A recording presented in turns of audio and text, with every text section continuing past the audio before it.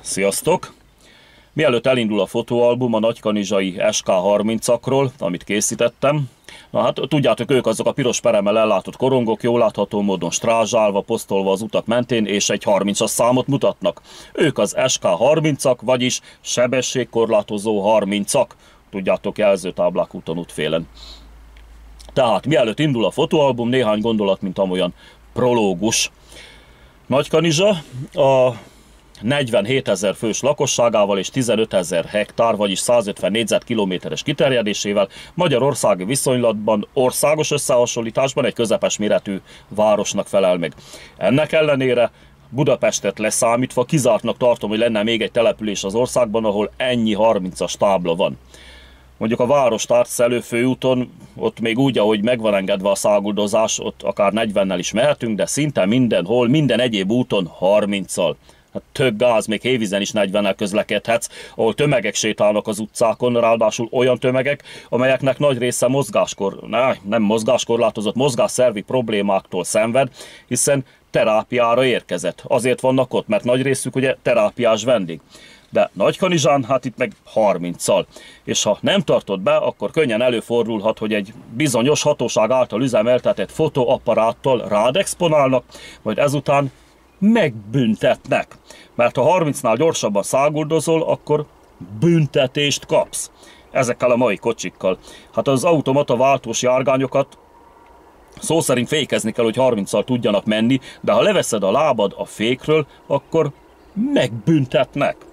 Egyébként már 1993-ban is hülyén néztünk, amikor 60-ról 50-re nyomták le a sebességhatárt lakott területen. Hát az akkori kocsikkal például ugye Lada, Warburg, Skoda, stb. Ezek negyedikben fuldokoltak, harmadikban meg egyszerűen üvöltött bennük a motor.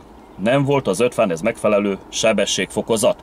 De most ez a 30, hát kész őrület, hát beelőz a hobbifutó vagy a biciklis. És nem előzheted vissza, mert megbüntetnek. Egyébként itt sem volt ez mindig így. Tehát egyszer csak elindult egy ilyen őrület. Tudom is, hogy hogyan indult és mikor, de hogy hogyan folytatódott, arról igazából csak sejtéseim vannak. Hát akkor lássuk, hogyan indult ez az őrület, ez a 30-as őrület Nagykanizsán. Tehát van a város perem területén egy olyan erős átmenő forgalommal rendelkező utca, talán egyébként a legrégebbi utca, ahol még a 100 km/h sem tűnik gyorsnak, mert olyan az utca, hogy ott akár 100-zal is mehetnél, föl sem tűnne. Persze nem azt mondom, annyival kéne menni, de hát ott az 50 is. Na mindegy. Tehát van ez az utca. Egyszer aztán útfelbontás történt ebben az utcában, és kirakták a 30-as táblát. Ebben az utcában pont lakik egy személy, akit se neve, se közéleti beosztása, se egzisztenciális besorolása tekintetében nem kívánok megnevezni, legyen elég róla annyi, hogy rendelkezik bizonyos kapcsolatokkal, és talán még jogkörrel is, de inkább csak kapcsolatokkal. Na mindegy, legyen ennek a valakinek a neve illetékes. És igencsak megtetszett neki, hogy 30-al sétálnak a járművek az utcában. Mondhatni vérszemet kapott, és hőn áhította továbbra is a sétáló járművek látványát a háza előtt.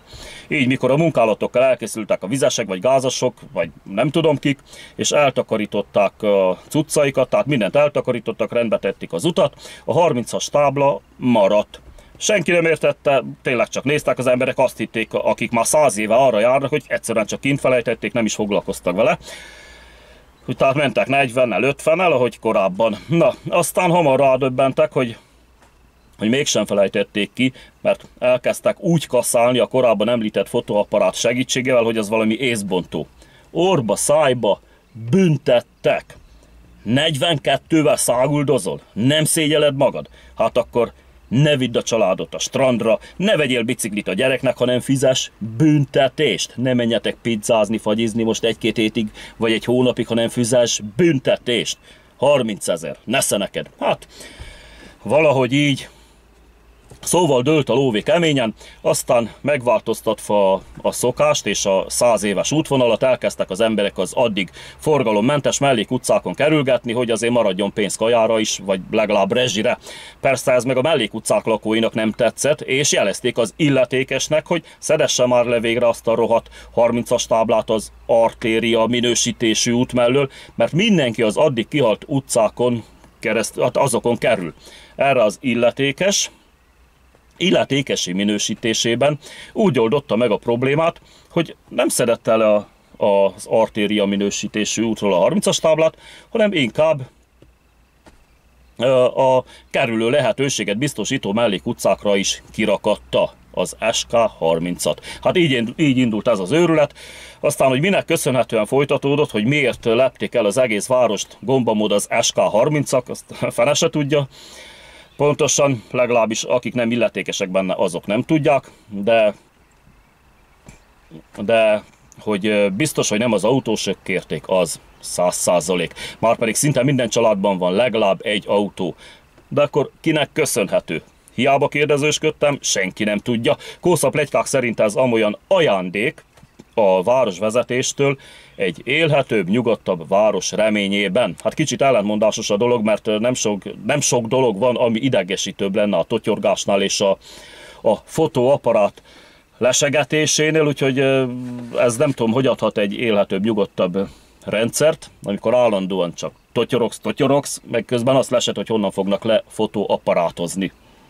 Na mindegy, bizonyára az említett illetékes ötlete nyomán indult el ez az ajándékozási láz, de ahogy mondani szokás, ajándéklónak ne nézd a fogát. Közlekedj egyesben, esetleg kettesben, aztán talán marad valamennyi konyhapénzed is. Lényeg, hogy ne száguldozz 30 fölött, mert megbüntetnek. Érted? Ha gyorsabban mész 30-nál, büntetést kapsz. Ne törődj a biciklissal, aki beelősz. Hadd menjen, nem ér annyit, ne versenyezz 30 fölött, mert megbüntetnek. Meg leszel büntetve. Na, ehhez tartsd magad, és akkor nem kapsz büntetést. Oké? És akkor most jöjjön a fotóalbum, az ajándék táblák egy részéről. 20-valahányat lefényképeztem, de ez csak egy része a teljes mennyiségnek. Ennél jóval több van. Az utcaneveket nem írtam ki rájuk, mert a helyiek úgyis képben vannak, az ide látogatók pedig felejtsék el, hogy itt bárhol is 30-nál gyorsabban álmok fussanak, ha csak nem akarnak büntetést. És most lássátok!